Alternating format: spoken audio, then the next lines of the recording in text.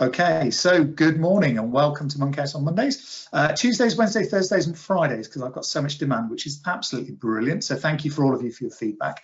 Today I've got Joe with me from Bigfish Media. So Joe, how are you today? Hi, good morning, David. Yeah, very well, thanks. It's a bit like Groundhog Day, isn't it? But it's always nice to get back to my desk on a Monday. Yeah, absolutely. It's been not a bad weekend here actually. So quite a lot of physical activity for us. But what are you doing for physical activity? What are you doing to stay healthy and sane at the moment?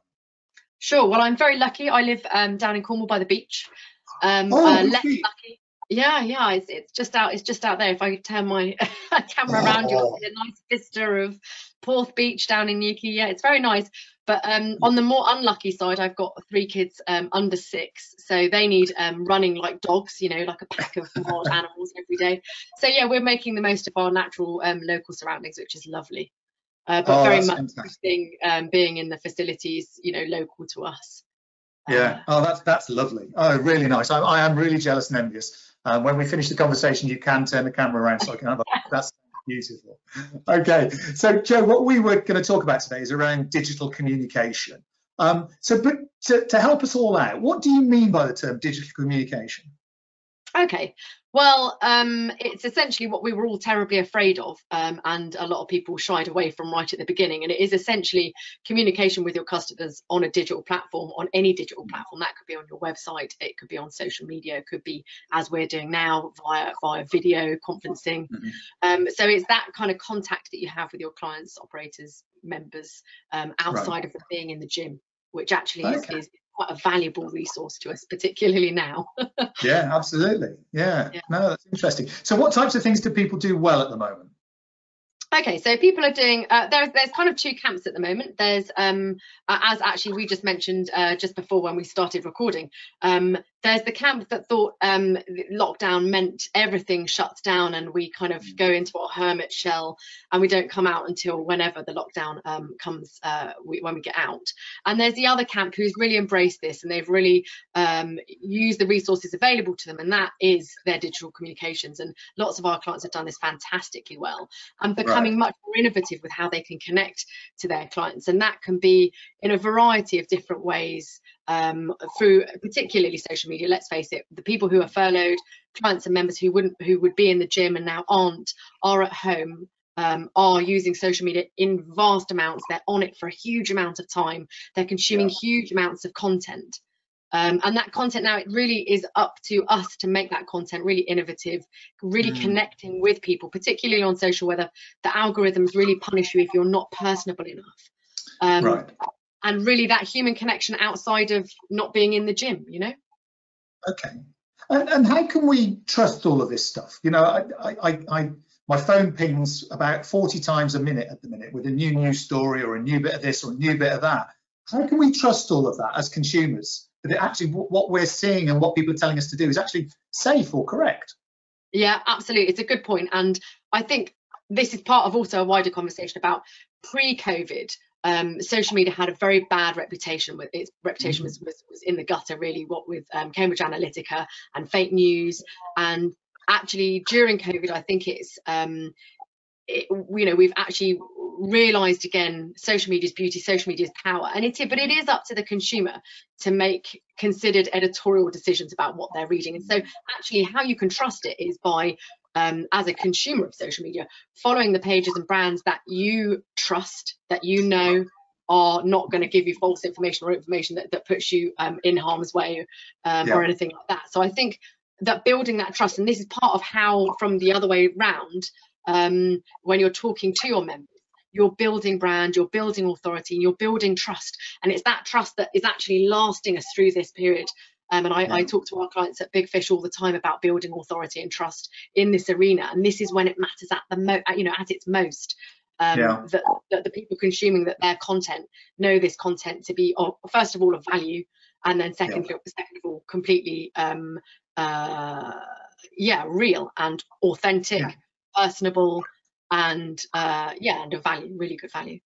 Absolutely. And that personable bit has been really interesting, because I'm seeing lots of instructors that I know, all of a sudden they're in my lounge, they're doing classes in the lounge, and it's their lounge as well, and it's really interesting. I've started looking at pictures on people's walls and that just to for interior, isn't it? Yeah, it's just incredible. It really is. Yeah. Yeah. What's that about? You know, you see empty wine racks and things, and you think, oh, right, okay. Yeah, but doesn't it connect you so much at a deeper? You kind of think, oh, so Brian, my super buff PT, lives in a house just like me. You know, he's not this person that I can never achieve the existence of.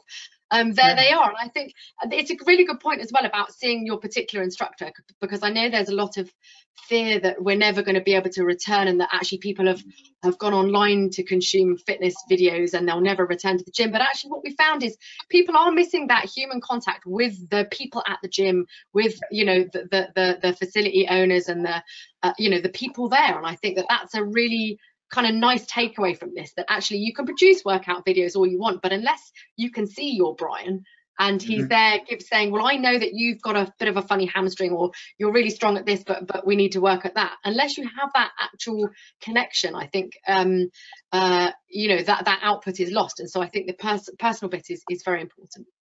Absolutely. Are you aware of any organisations that are measuring the participation? Because one of my concerns is, we saw actually active lives from Sport England last quarter was a good quarter. We saw an uplift. We're obviously going to see a downturn for this quarter because we've been closed, but lots of people are consuming this stuff online. Are organisations recording it as a participant? I see. Bigfish for social don't actually deal down at the bottom to the facilities. Right. We're more the operators who support the facilities. So I don't know at that level how it's being how it's being kind of monitored and how the analytics are working. But I think it's key that that talking about are we monitoring the analytics is an interesting question, because in terms of content, this is one of the times that most of the time we never have time to really get into our analytics of any organization to look at content that's valuable to your clients. And this is a prime example of a time when you can get really detailed, you can really get nerdy about what you can pull out of your content, of what's working for us, what isn't working for us. Let's shape this better going forward. And now's a really good time to do that. Yeah, absolutely. And that whole reflection piece, I think, is something I've talked to all of my guests about, is using this time to reflect on what we do well, what we can do better. So with that in mind, what should we be doing as organisations to really maximise our impact as we come out of COVID-19 lockdown using our digital communication? Yeah, so great question. Particularly if you take into account those that have really embraced this period of digital innovation and really connecting and using it as a way to retain consumers and to retain their members.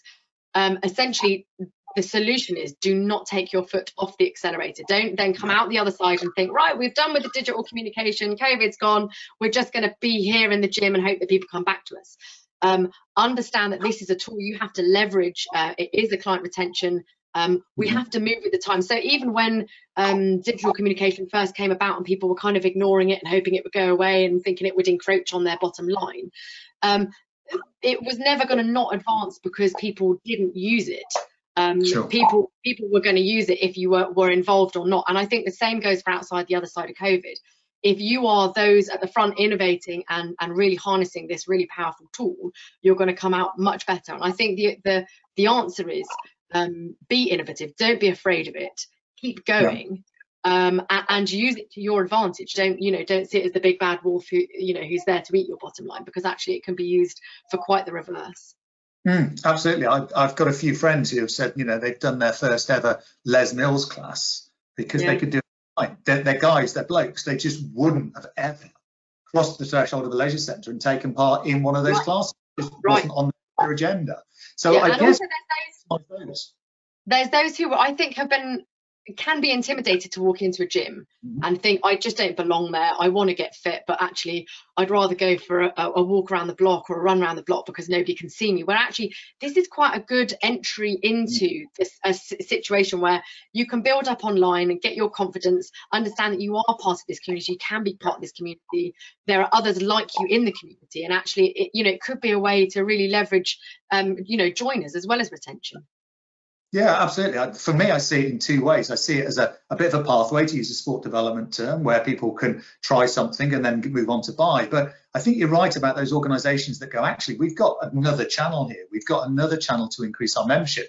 without physically increasing the size of our building and therefore our costs. So I think there's some really interesting membership packages that will come out of this lockdown period.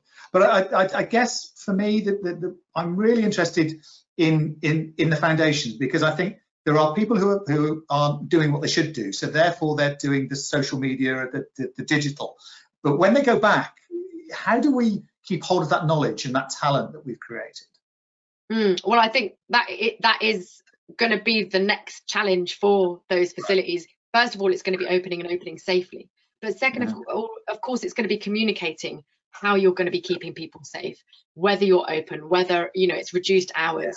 And you are, people are going to have to invest in being able to provide that digital communication. It will take investment, and getting the best people in, so that that you're empowered to do that and you're in a good place. And Bigfish can obviously, provide that sort of digital consultancy for people if they feel unable to do it for themselves. Yeah, because I think going forward, it'll be more than just we've got an exercise class. It'll be actually, silly little things like that. This is us cleaning the showers. This is us cleaning the toilets. This is chemical use. It's what people call no-brainers and givens aren't anymore. We've got to describe this to give our customers confidence. And the digital platforms are all going to give us that opportunity to share the great stuff that we're doing.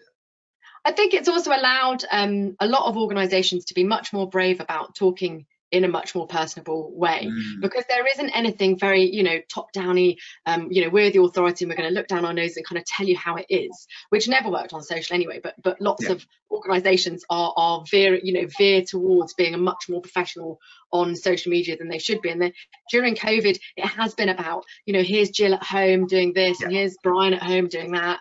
And actually, I think that people will see if they look at the analytics of how that content has performed, is performing extremely well, and it's because the social media algorithms are completely set up to do just that, to be more personable and to not be B2B or B2C, but person to person. And that's exactly what it's about. It's about connecting with the individual at home, and they're on social media platforms in a social capacity. It's in the name. Absolutely. That's really interesting, Jo. And as part of this, obviously we put it out on YouTube and we put it out on our social media. We've had some really nice comments, but it is interesting on the analytics.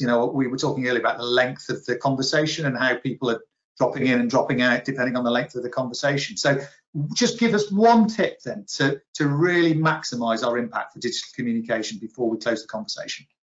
Okay, it's going to be one tip in two parts, which is if you really dive deep into the analytics at the moment. Your consumers online are on at the moment Facebook all morning. They peak at about 11 and then they drop off at about 3. They're getting involved with the kids' suppers, things like that. Instagram right the way through to the evening. Be personable, be authentic, but be part of the conversation. Fantastic. What a great way to close the conversation. That's brilliant. Jo, thank you so much for your time. That's absolutely brilliant. Take care, and I'm really looking forward to coming down to see your beach. So we'll see you soon. Take care. Thanks, Jo. Bye-bye. Bye, David.